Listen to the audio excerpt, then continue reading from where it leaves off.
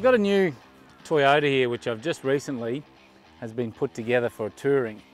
Now, it's had a conversion done to it, so there's 650 put into the extension.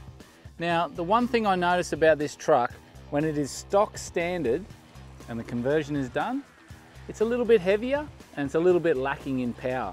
So what I do is, I put on a chip and exhaust and a pedal torque. Okay, so everyone knows what the chip and exhaust is. The exhaust helps it breathe easy. The chip talks to the computer to apply more power and more air.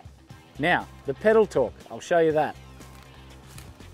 Now, the way the pedal torque works, it's a separate unit that plugs directly into your throttle. Now, your throttle is a fly-by-wire, which means it's not using cables anymore. It is using electronic signals. So this plugs straight into the back of it.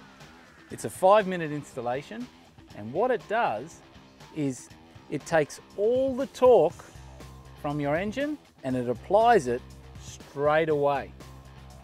So to put that in layman's terms, if I stick a 3.5 ton boat on the back like I do, and with a standard 200 series, if I hit the gas at the lights, I find there's a bit of a lag.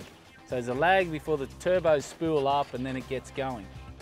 With the pedal torque, no lag. You hit the gas at the lights, and I'll tell you what, things happen. And if you hit it too hard, you'll start breaking traction. That's how much power is being applied all at once. And when you're in the bush and you need to hit that hammer hard to get something through, or you're on the beach and you need to get off the beach on a cutting, that's where it comes into play. A couple of settings on here. I've got it set on sports, which is the highest setting. You can adjust that. There's 3 settings to choose from. And that there is what makes all the difference. It's almost like you've got so much torque and grunt, you don't know what to do with it.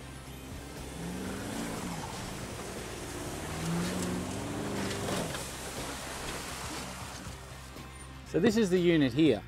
Basically, all it does is it plugs straight in to the back of your computer.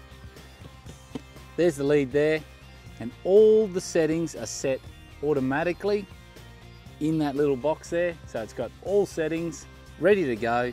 You plug it in and it's already been tuned to suit this engine. So I don't need to put it on the dyno or anything like that and manually tune it. It is already set and ready to go. When I took the truck down the Walsh's Point track, 3.5, 4 ton hanging off the back, I'm kind of trying to climb what they call Heartbreak Hill or Horry Hill. That is what gave me all the grunt I needed to push up.